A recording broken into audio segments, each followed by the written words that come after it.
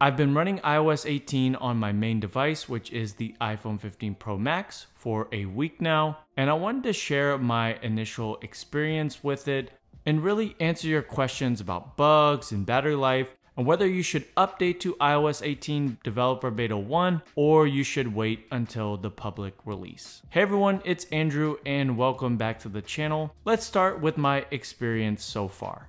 And honestly, all of the changes are fantastic. I love how quick and simple they've made customization. For me, I've landed on keeping my apps in dark mode, which I think looks really good.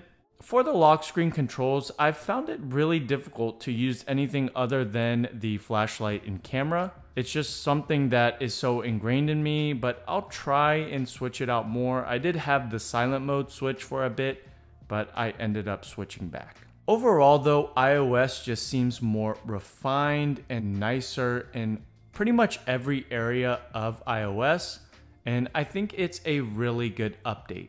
And it's way better than iOS 17 or really anything that Apple has given us in the last decade. I will say getting used to the new look and layout of the Photos app is a bit tricky. It's still something that I'm still getting used to. I don't think it was really broken, and it's definitely something that didn't need fixed, but it is something I am finding a little bit difficult to navigate in. As far as it goes for battery on the 15 Pro Max for me, it isn't good. And honestly, that is expected with a developer beta. I just would expect the iPhone 15 Pro Max to be a little bit better. Like over the last 10 days or so, I'm getting an average screen time of 7 hours and 15 minutes, but this isn't really good data because I've charged my phone a lot more throughout the day, so it's not necessarily giving me accurate throughout the whole day data. I'm sure battery life will improve as the new releases come out, but for now, I would say battery life is pretty bad. And I'm really only doing normal tasks like getting into Apple Notes and going on YouTube and social media, and it's surprisingly bad. And I have experienced some heating on the back and sides of my iPhone. I know the 15 Pro Max had some heating issues early on. I think it will be fixed again, probably in the next beta, but I don't know about you guys, I've been getting a lot of heat. And in general, I really haven't had any major bugs that I can actually point out and be like, this is a massive issue. I don't know if this is intentional, but if you're editing a widget and you want to put it in the very center, you can't. So I don't know if that's intentional by Apple or it's an actual bug, but I did report that in the Apple Feedback app. If you are experiencing any issues, make sure you have the Feedback app and you submit feedback.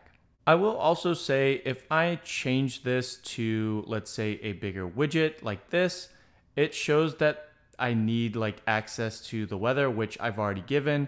And if I try to edit this on my home screen and make it bigger, the data just never shows for me. And I have to like either shut my phone off or delete the widget and try it again. But that's definitely an issue that I've experienced. I've also experienced some customization issues with Control Center, but that's going to probably be updated as well. This is totally new. Same thing with the way that we can customize widgets now. So it's expected and those will get fixed in the next beta or two. And I did ask people on Twitter and Threads and YouTube as well what their experience has been like. And most everybody has had battery issues. So keep that in mind, as well as just some minor bugs that are expected. I haven't really seen a ton of users having huge problems. So it's a pretty stable beta for it being the very first developer beta out for iOS 18. So it's pretty impressive in that sense. So should you update to iOS 18 Developer Beta 1? And honestly, in good faith, I can't recommend it. There's still so much unpredictability with putting a beta on a main device like this, but I've done it for years now and haven't experienced anything really that bad, but I could just be lucky, so definitely keep that in mind. I would say do it at your own discretion, and if you have a secondary device, try it on that. If you can, I would go ahead and wait for the public release. It comes out probably within the next 3 weeks or so we can expect it next month. And I would say the next beta release for iOS 18 Developer Beta 2 will probably be released next Tuesday. That's my guess, and a public release 2 weeks after that. So I've been doing a lot of iOS 18 content. I have all the other beta updates as well on iPad, Mac, as well as Vision Pro here. If there's any other things that you'd like me to cover, let me know in the comments below, and go ahead and like this video. I really appreciate it.